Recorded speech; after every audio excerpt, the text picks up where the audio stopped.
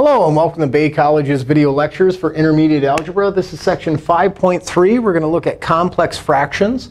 Honestly, I think the word complex is not a good description of what we're going to work with. I like to call them multi-storied fractions. And it's something that you should actually be somewhat familiar with, because really all this is saying is this fraction of 1/3 that's in the numerator is divided by this fraction of 2/5 in the denominator. So to call it a complex fraction, it's just a different way of representing 1/3 divided by 2/5. And if we recall, to do this, we would just multiply by the reciprocal. And if we did that, 1/3 times 5/2, nothing simplifies. So we just multiply the numerators and the denominators, and we get 5/6. So a complex fraction is just a multi-storied fraction. It's just a different way of writing this expression right here. Now, when we deal with polynomials and rational expressions, we might have something that looks like this. We have 4 divided by x divided by 5 divided by 2x. Now, there's two methods of solving these equations. And of these three examples, we're actually going to do them twice, one using method 1 and one using method 2. So for the first one, we're going to look at method 1. Method 1 basically states simplify the numerator to a single fraction. Well, if we look at this, the numerator is already a single fraction, 4 over x. Second step is simplify the denominator to a single fraction, in this case 5 over 2x. It's already a single fraction, so those steps are done. Now we just multiply by the reciprocal of the denominator, just like we did in that previous example. So I'm going to take 4 over x times the reciprocal of the bottom. Well, the reciprocal of 5 over 2x would be 2x over 5. And now we're ready to simplify if we can. This x will reduce that x. These numbers have no common factors from denominator to numerator. So we're just going to multiply the numerators. 4 times 2 is 8. 1, because this x reduced to 1, times 5 is 5. So we get 8/5. Not too complex, I hope. Now, if we look at this example, since we're doing method 1, we want to combine the top to a single fraction. So this numerator, we have to find the common denominator of these two values.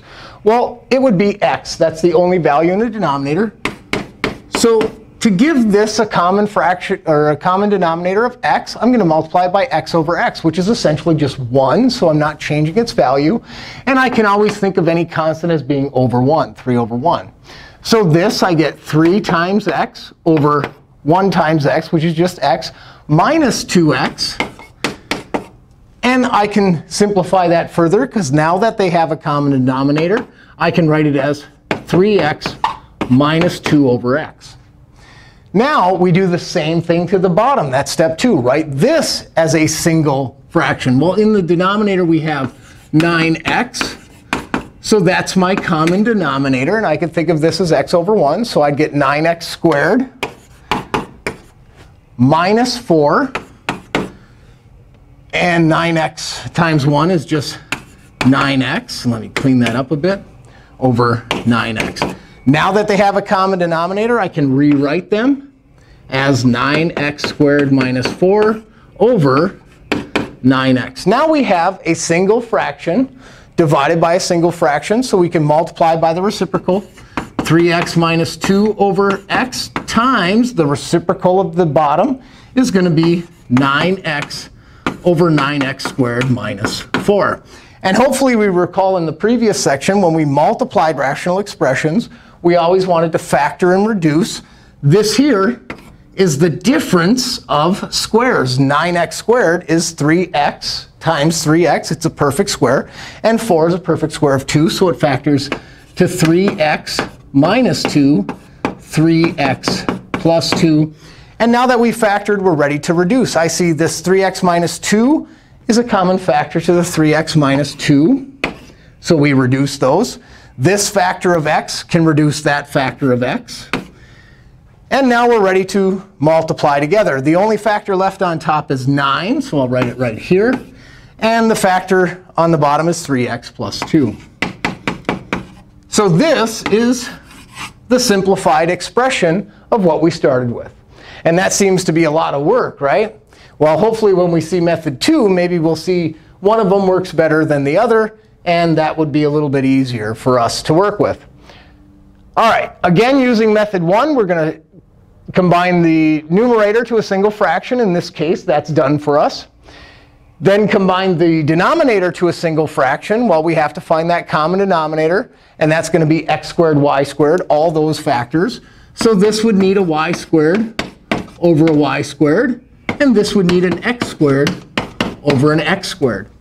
And now when we simplify that, I didn't have to do anything to the numerator. But the denominator, when we multiply this, we get y squared over x squared y squared plus x squared over x squared y squared. So now that they have the common denominator, I can just combine these terms. Y squared plus x squared are both over x squared y squared. So now we have a single fraction divided by a single fraction. We can just multiply by its reciprocal. 1 over x times the reciprocal of this is going to be x squared y squared over y squared plus x squared. And now we're ready to reduce. One of these factors of x can cancel one of those factors of x. And nothing else is going to cancel because, again, these are terms, not factors. So we can't cancel those y's or any other x's. So now I just rewrite it. 1 times xy squared and 1 times y squared plus x squared. That is the simplified solution. Xy squared over y squared plus x squared. So that was method 1. We simplify numerator and denominator to single fractions and then multiply by the reciprocal. Method 2, we're going to look at these same 3 examples. Method 2 simply says find the LCD of all the fractions involved. Well, this denominator and this denominator, the LCD would be 2x. Because they each contain an x, but this has that factor of 2, so they would all need a factor of 2. So this is my LCD. So once we've determined that, the second step is to multiply all terms by the LCD. So I'm going to multiply the numerator by 2x and the denominator by 2x. And we simplify it. Well, when I multiply 2x times this quantity, the x's cancel, and I'm left with 2 times 4, which is 8. When I multiply 2x times this quantity, the 2x cancels. Anything divided by itself is 1. So we get 5. And we notice we've already come to the answer, 8/5. It's already simplified. And if we recall, that was the answer we got using method 1. Here, we're going to do the same thing. Determine the LCD of all the fractions involved. Well, in the numerator, I have an x. And in the denominator, I have a 9x for that fraction. Well, the LCD is 9x. They each have an x. They both would need a factor of 9. So I'm going to multiply the top by 9x and the bottom by 9x. So when I multiply this, I simply have to distribute. 9x times 3 is 27x. 9x times negative 2 over x, the x's would cancel. So I'd have 9 times negative 2. Here, 9 times x would be 9x squared. 9x times negative 4 over 9x, the 9x's would cancel, leaving me with negative 4. And now, all I have to do is reduce if possible. Well, 27x minus 18, they both have a common factor of 9. So I can factor that out, and I get 3x minus 6. Here, I recognize this as the difference of squares, which would be 3x plus 2 and 3x minus 2. And I notice I made a little math error there. If I'm factoring out a 9, this would be a 2. 9 goes into 18 twice. Now I'm ready to reduce. And I can see, well, 3x minus 2 is a factor that's common with 3x minus 2 in the denominator. So those can reduce. What's left is 9 over 3x plus 2. And if we look back, that's exactly what we got last time. So method 2 gives us the exact same answer. Now, in this example, this one was kind of long and drawn out using method 1. So I would have preferred to use method 2. So the first thing I'm going to do is determine the LCD. The LCD of all the fractions involved is x squared, y squared. Because this has 2 factors of x. That has 2 factors of y. That only has 1 factor of x. So we need 2 factors of x's and 2 factors of y. Now, method 2 says multiply all the terms by x squared, y squared, the LCD.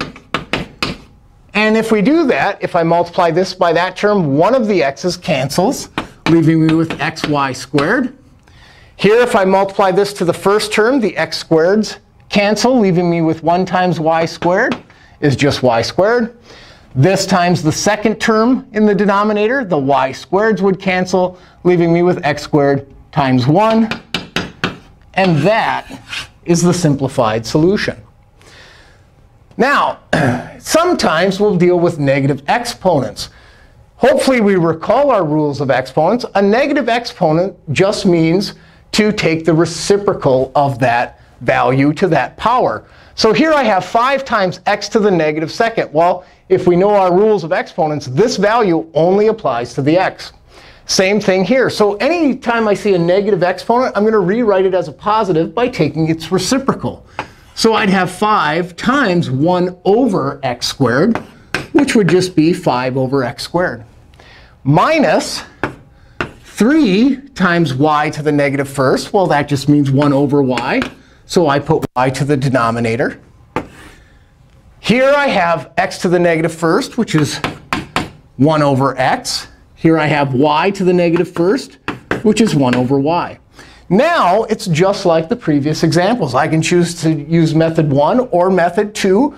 Method 1, I would combine this to be a single fraction and this to be a single fraction, and then multiply by the reciprocal of the bottom.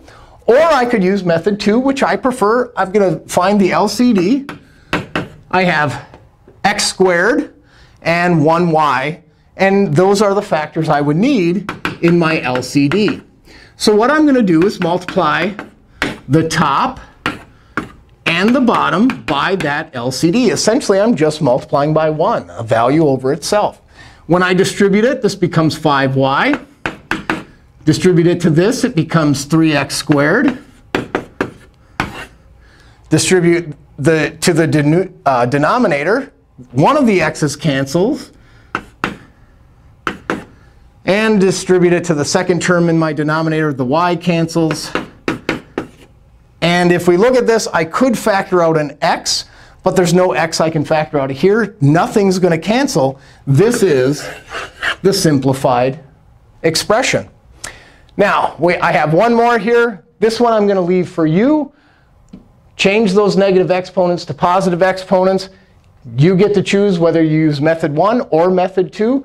Either one will get you the same answer. So go ahead and try that on your own and keep practicing. Thank you for watching.